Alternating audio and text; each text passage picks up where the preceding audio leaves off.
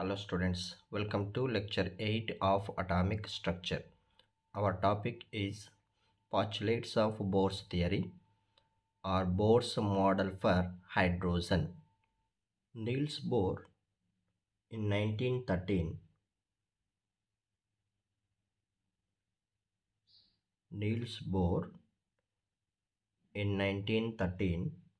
explained hydrogen atom structure and spectrum quantitatively.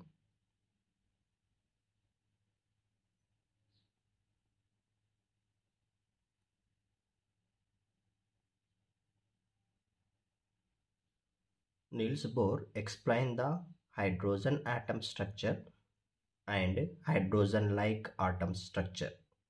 Means that atoms contain only one electron. Hydrogen contain one electron and lithium plus 2 and helium plus. So they are contain only one electron. Let me take the diagram for Bohr's model of hydrogen. So this is a diagram for Bohr's model of atom, and this is the nucleus, and these are the orbits. The first one is n1, and second orbit is n is equal to 2, third orbit is n is equal to 3, and fourth one n is equal to 4. Or the first one is k orbit, means k shell, and next L, and next M and N. So these are the shells or orbits. So in Bohr's model, electrons are revolve around the nucleus in a circular paths called orbits or shells. So these circular paths are called orbits or shells. The electrons are revolve around the nucleus in a circular paths. So these circular paths are called orbits or shells. And each orbit has a fixed amount of energy. Hence, these orbits are called energy orbits or energy shells. So that orbits are called energy orbits or energy shells.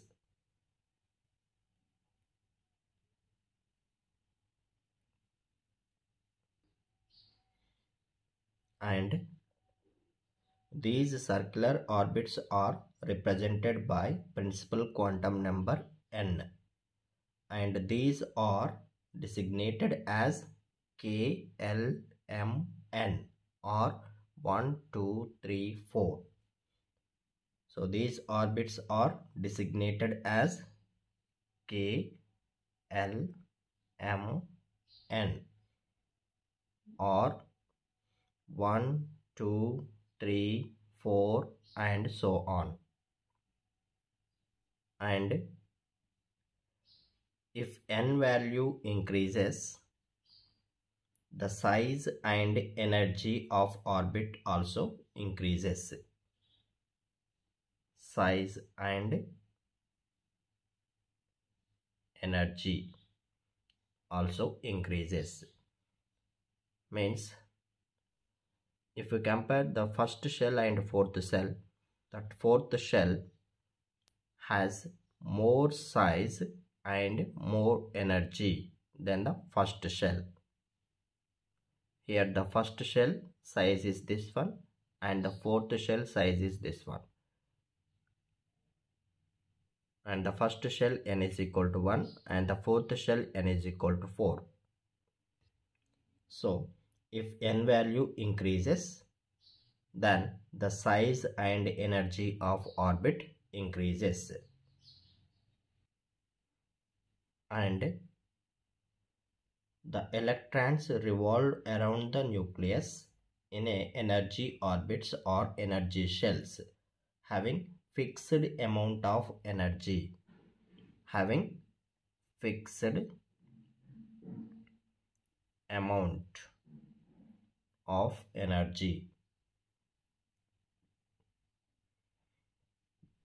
They neither emit nor absorb the energy, hence these orbits are also called stationary orbits.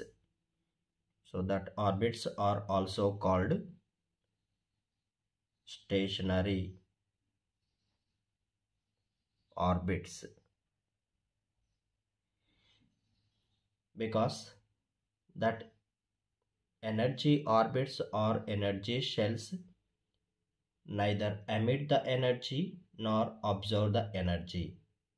Then these orbits are called stationary orbits.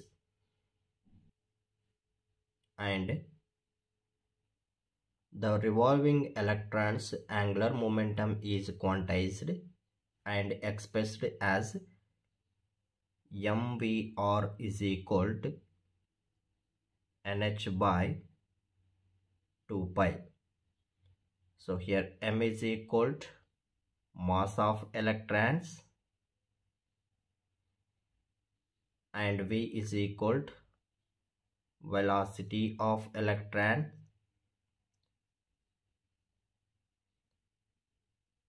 and r is equal to radius of orbit and h is equal to Planck's constant and n is equal to orbit number.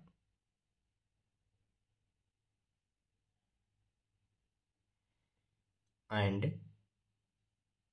if electron jump from lower orbit to higher orbit, energy is observed, and if electron jump from higher orbit to lower orbit, energy is emitted.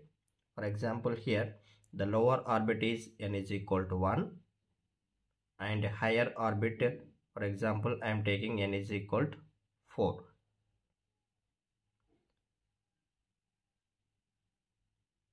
So there is a electron in lower orbit. If electron jump from lower orbit to higher orbit, energy is observed.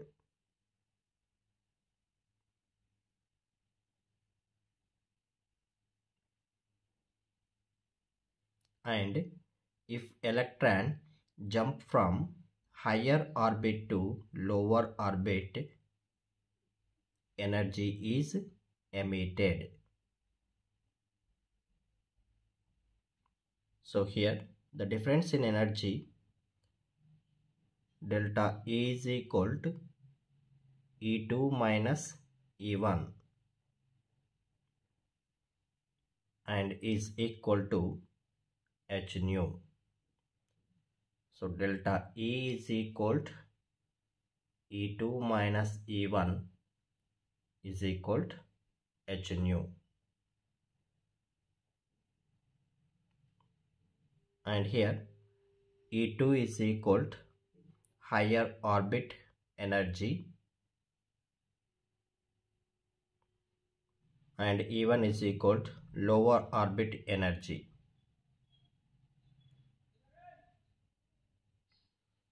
And mu is equal to frequency of radiation. And the radius of stationary states of hydrogen, the formula Rn is equal to n square A naught. So here A naught is equal to 52.9 picometers. 52.9 picometers. And n is equal to orbit number.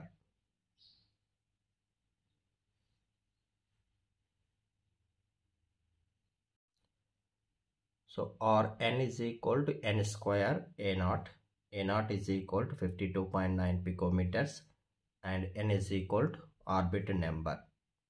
So with this formula we can find out that radius of stationary states of hydrogen. And for hydrogen like atoms or ions means isoelectronic with hydrogen. For example, helium plus and lithium plus 2 and beryllium plus 3. So these three are contain same number of electrons, that is 1. It is equal to hydrogen. So these are the hydrogen like atoms or ions. So for this ions or n is equal to n square a naught by z, and we know that a naught, so or n is equal to 52.9 into n square divided by z. So here z is equal to atomic number.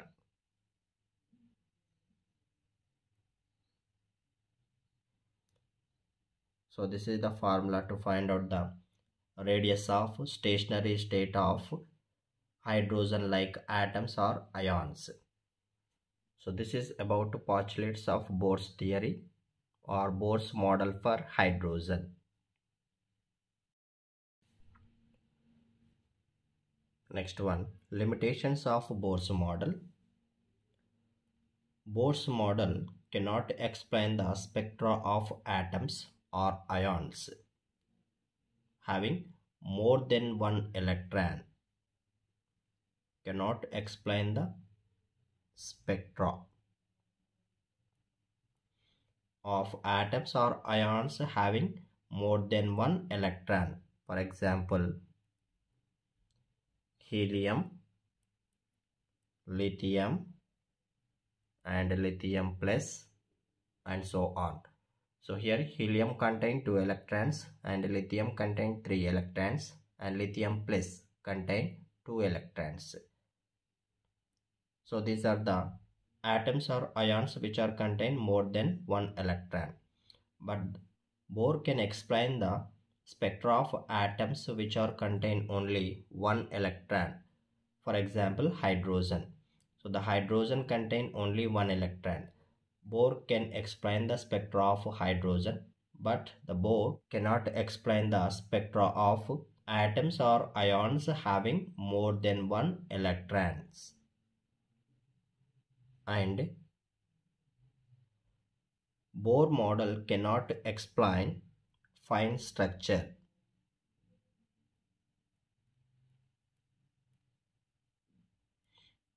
in atomic spectra.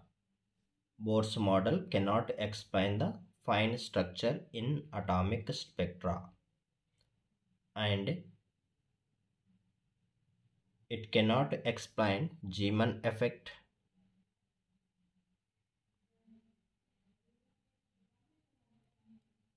and Stark effect.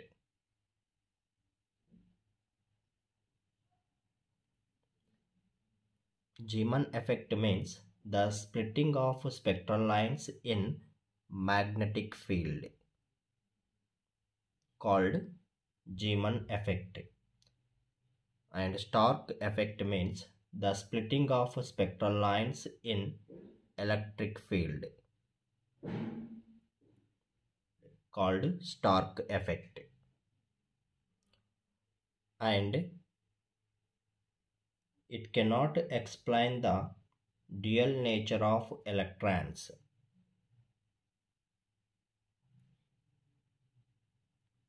Dual nature of electrons.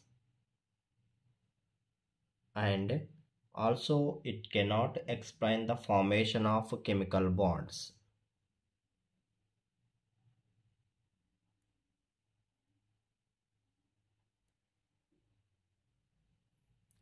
And also it cannot explain why that angular momentum of electron is always nh by 2 pi,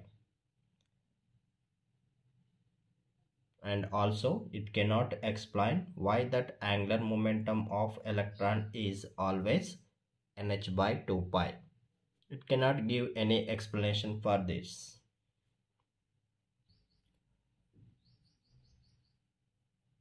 And also it cannot explain formation of molecules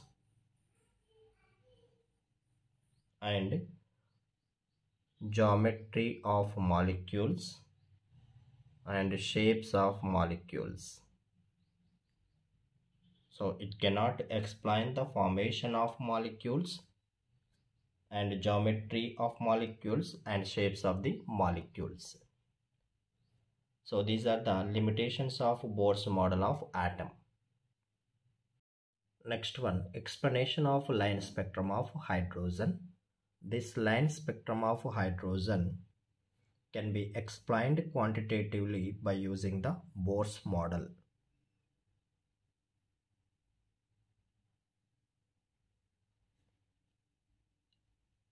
And let me take here lower energy level and higher energy level. So here the energy is observed. The energy is observed if electron moves from lower orbit to higher orbit. So the energy is observed if electron moves from lower orbit to higher orbit, and the energy is emitted if electron moves from higher orbit to lower orbit. The energy is observed when the electron moves from lower orbit to higher orbit, and the energy is emitted when the electron moves from higher orbit to lower orbit. And the energy gap between two orbits is delta E is equal to E final minus E initial. So EF is the final and EI is the initial, and delta E is equal to minus RH by NF square minus RH by Ni square, because En is equal to minus RH 1 by N square.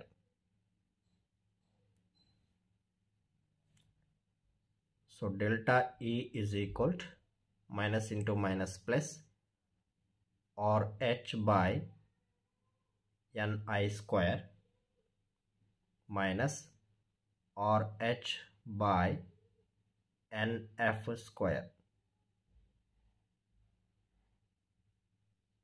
and delta E is equal to RH is the common, RH into 1 by Ni square minus 1 by NF square is equal to RH is the Rydberg constant, that value 2.18 into 10 power minus 18 joules into 1 by Ni square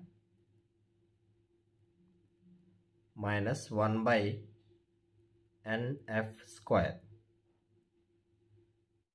and we know that delta E is equal to H nu. So nu is equal to delta E by H is equal to delta E is the RH into 1 by Ni square minus 1 by Nf square and divided by H. And we know that values of Rydberg constant and Planck's constant. So mu is equal to RH value 2.18 into 10 to the power of minus 18 joules and divided by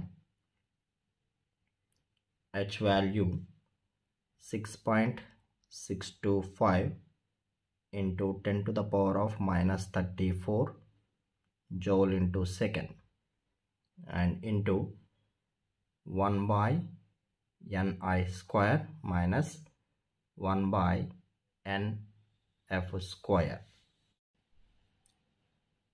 and mu is equal to, if you do this calculation, we will get 3.29 into 10 to the power of 15 into 1 by Ni square minus 1 by Nf square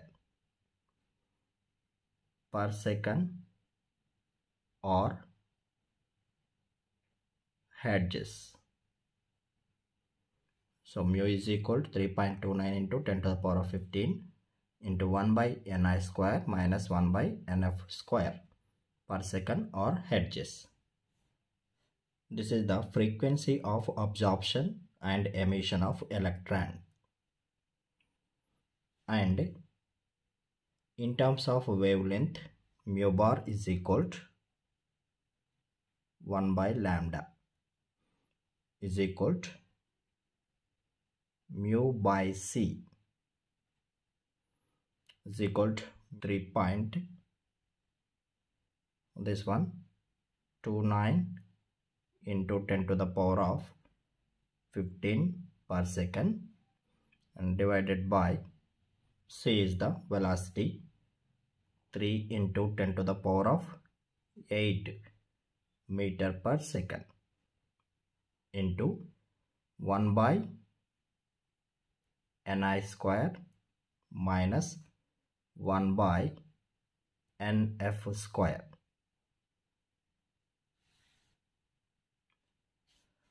So if you do this calculation, we will get, that is mu bar is equal to 1.09677 into 10 to the power of 7 into 1 by Ni square minus 1 by Nf square per meter. So mu bar is equal to 1.09677 into 10 to the power of 7 into 1 by Ni square minus 1 by Nf square per meter. So here, in the case of absorption, Nf is greater than Ni and delta E will be positive. And in the case of emission, Ni is greater than Nf and delta E will be negative. So in the case of absorption, Nf, that Nf is greater than Ni and delta E will be positive, and in the case of emission, Ni is greater than Nf and delta E will be negative. So here the frequency of absorption and emission of electron, mu is equal to 3.29 into 10 to the power of 15 1 by Ni square minus 1 by NF square. The units hertz or per second. And in terms of wavelength, mu bar is equal to 1.09677 into 10 to the power of 7 into 1 by Ni square minus 1 by Nf square. The units per meter. So in the case of absorption,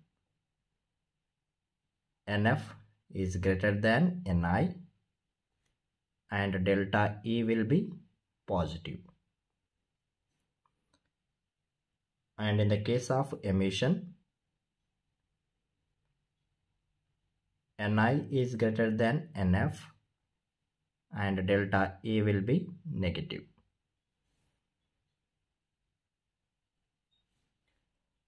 This is the explanation of line spectrum of hydrogen by using Bohr's model.